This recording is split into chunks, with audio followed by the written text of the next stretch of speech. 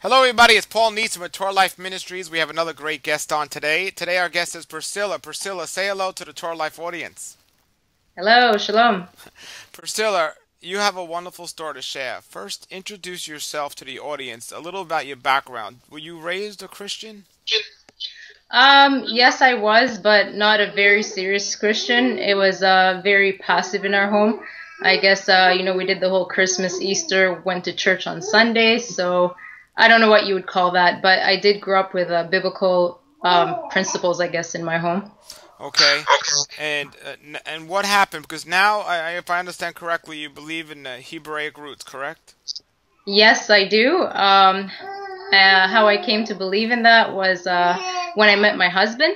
And I met him through a friend who was Messianic, and they had invited him out because he had started attending a Messianic congregation. And when he did come out, I was at that same house of these people, and I happened to meet my husband there, and we started growing in faith together that way. And that's how my mind was opened up to the Torah. Sure. Now, when you first heard of it, were you right away on board saying this is the way to do it, or did you have some reservations about, I don't know if that's right, I'm just going to do it anyway? Well, you know what? I followed mostly my husband, but at the same time, there was some challenges. I was a little stubborn about the Sabbath because I was used to doing things my way, kind of the passive way, right? But as I studied it more and the seriousness of it, I guess the Father, softened my heart in that area and just taught me more things and humbled me to obey. And when you started obeying and keeping the Sabbaths and things like this, were you currently attending a church or were you not attending anywhere at the time? I was attending a church. I was actually in choir. It was, if I remember, yes, a Baptist church.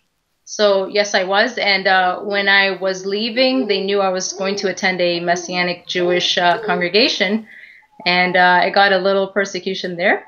But I was moving ahead, and I couldn't look back. There was some issues there, when you leave a church. But yeah, I just had to follow where the Spirit was leading me. Well, how'd you approach it? Did you tell them what you were doing, or did you just leave and they found out? What exactly happened? My attendance was not very regular, and then they kept asking me what's going on. And then I opened up to them, and I did confront the pastor as well and told him about the Sabbath, why he wouldn't lead the congregation that way, which caused even another issue. So they just cut me off, and I just took it from there that was my cue to sort of just move forward, and that was a stage or a step for me, and I couldn't look back. I just had to keep going. Sure. And what about your friends and family? How they accept this change? Um, in the beginning, it was more like, it's great that you have another religion or maybe an interest, but when you started dying to a lot of things like not doing the Christmas, not doing the Easter, and so forth, and not going for events on Saturdays, it started becoming an issue.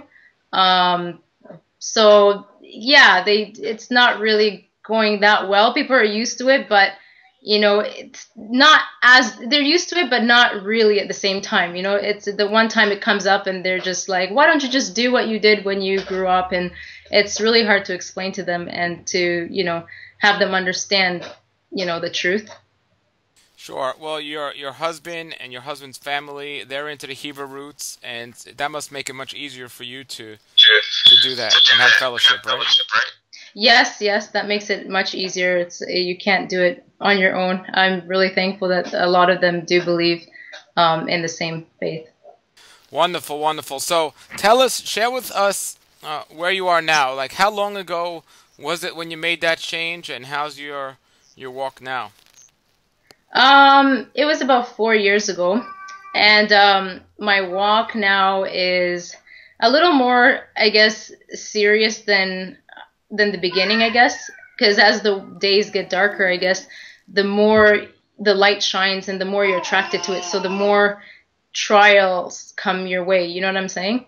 It's Sure. a bit harder. It's a harder walk, because yeah, just lots of pressures from the world now. Ever than before.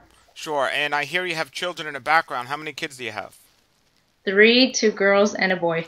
And how is it raising children with the Hebraic roots lifestyle? Because it's not the most common way to live. Oh, it's very hard. It is. There's lots of traps. Even when you go visit family, there's the traps here and there of, let's say, just food. If you have to always warn, we don't eat pork.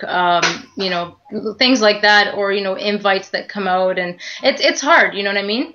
It's hard. Even raising girls too. It's to have them set apart in an age that's very sexual, and how it is out there. It's just very hard, but Sure. Well, that brings up a good topic. Is there anything that you've developed a passion for? Of course, the Hebraic roots, but any other topics that you're starting to discuss more, or see that there's a need that you want to fill?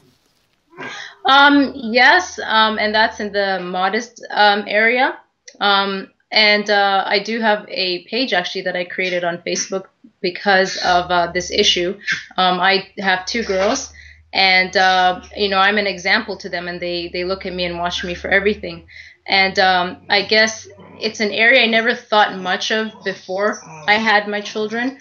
I was very passive to, but now I guess my eyes have been open to it, and I see how important it is. And so I have a page created out there that inspires me, as well as inspires a lot of women out there to just embrace modesty, because it's not really given a good name. And when I walked into the faith, I knew it was a topic, but it wasn't really emphasized. Even when you did go to congregations, there's more heavier topics discussed, and I find this is a heavy topic in itself, but it's not really addressed. And being young, I don't see much of the older women teaching us this. It's sort of like you see that there's a standard there, but it's not a topic that's really emphasized. I mean, if it was emphasized as much as the Sabbath as well, I think that would be great, because I think in this day and age, like I had mentioned, that's very sexual, and teaching girls to be sexual, we need that. We need to really press on that topic, because it's very vital for marriages and just in general. Now, have you always had these feelings about modesty, or was it something that got stirred up when you got into the Hebraic roots? I was very passive to it. In the Hebraic roots, I did realize they wore a lot of skirts, and I used to wear pants. I don't wear pants anymore, personal conviction. But when I actually walked into the Hebrew roots, I was very stubborn, because there was a congregation that had a law, and it said no pants, and I was a rebel, and I came in pants. And it's something we joke about with my husband, but it took a while for my eyes to be open to it, and slowly I started sort of grafting into what Yah wanted me to be, almost like a butterfly effect for me. So I'm slowly transitioning to, the set-apart ways more so. Sure. Now, I noticed you're wearing a head covering right now. Is this something you do sometimes or all the time? Do you feel that it's a modest thing, or is it just a fashion thing? Well, you know what? I did grow up wearing head coverings, but it was more of a practical thing.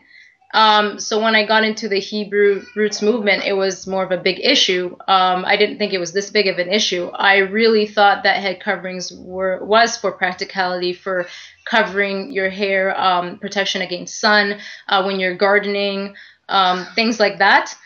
So do I wear mine out of conviction, biblical conviction? No. I wear it more so for protection, or just to have my hair back. So I don't know if you want to call it a fashion thing, but more for practicality. Sure, yeah, sure. So I don't wear it all the time, and I do not believe it is mandatory based on my studies right now. Well, on your Facebook page, what do you discuss when it comes to modesty, or what is it about? What's the message you try to tell people? Of course, raise your young girls modest, but what kind of message are you trying to get out? Well, I'm also, I had originally started it with trying to inspire women to sort of look at modest images. And why it started off that way is because I saw the power of media. I saw the power of magazines when you go grocery shopping, and they show you all sorts of fashions which influence us, the clothes that are in the stores. So I started off the page with imagery, just showing lots of beautiful skirts, tops, giving ideas for those who sew. But then it expanded to sharing videos on there, links to buy clothes. So yeah, it's just based on just plain modesty, be inspired by images and videos and other people. Wonderful. And what is that Facebook page? Can you let us know if people want to go there and check it out? It's called Modest Inspiration on Facebook. Modest Inspiration on Facebook. And is that the best way for people to get in touch with you as well? Yes, my Facebook name, I don't mind to share it, is Sela Debak. Other than that, yeah, that's where you can find me, contact me. Okay, Priscilla, as being a young woman in today's world who was a Christian and then discovered the Hebraic roots, what would you like to say, or what would your advice be to everyone, but specifically to young women out there who haven't discovered this yet? You know what? It's a very gradual process to transition to modesty, especially if you've grown up in a Western background. I would really just advise to pray about it and let the Father open your eyes to it, and go about it slowly, humbly, and patient with others, because it can be a very judgmental also area. It requires a lot of prayer because the enemy has really tapped into this area. Wonderful, wonderful. And not only modesty, what about making a transition from Christianity to Hebraic roots?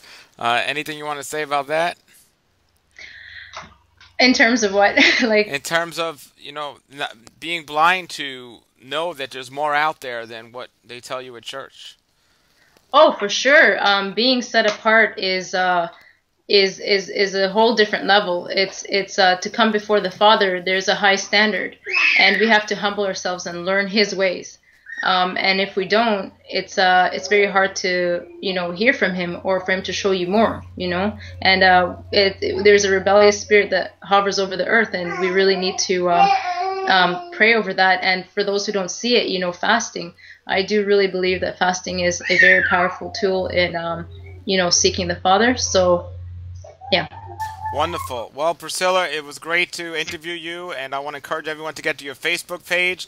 Thank you for being a guest. Anything else you want to say before we end? No, that's about it. Wonderful. You did a great job. Thank you very much, and shalom, shalom. Yeah, shalom.